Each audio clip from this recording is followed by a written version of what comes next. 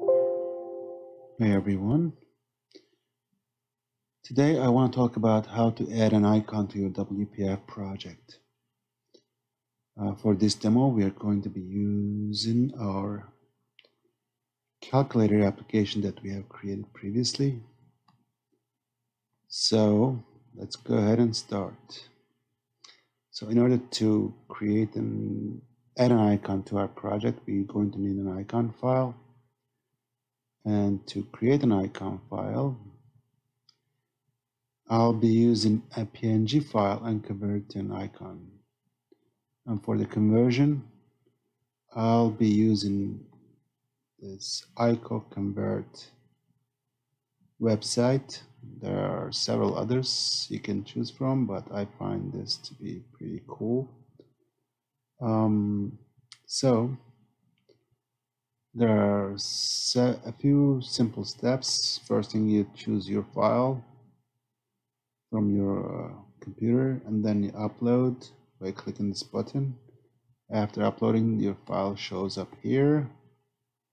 And next step, you select some of these styles or shapes that you would like your icon to be styled, and then the default is icon, so that works pretty well. Or you can select different sizes here. And finally, I click on convert to convert the file to icon file. And lastly, you'll download this link here and you'll download your files to your computer. I have already done so, so let me show you what I did. What I have. So I create these 5 icon files, and then I rename the file names to make shorter.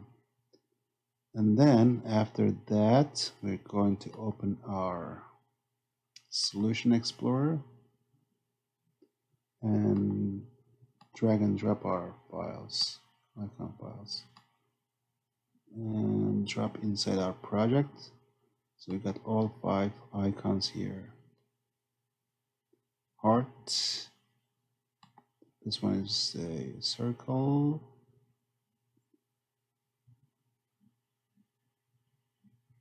There's a little lag on my computer for some reason. Well, anyway, so we have the files in there. So let's go ahead and inside our window tag, we're going to use the property icon and type in our file name. So one.icon without n, it's 3-letter file name, the extension. So one.icon, and let's run this.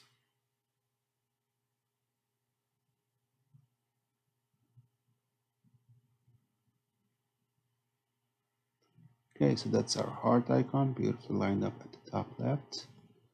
Let's try others as well. Let's change the file name, go to 2, rerun.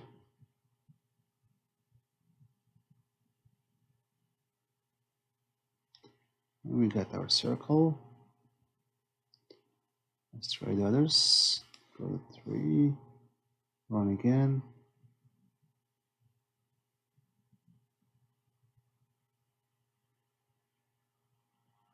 And we got our square one.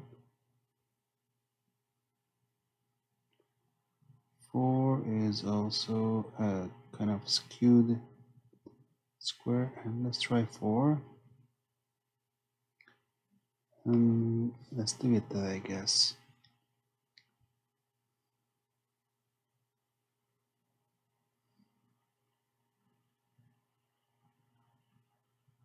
Alright, so there you have it. That's how you add your icon to your WPF project.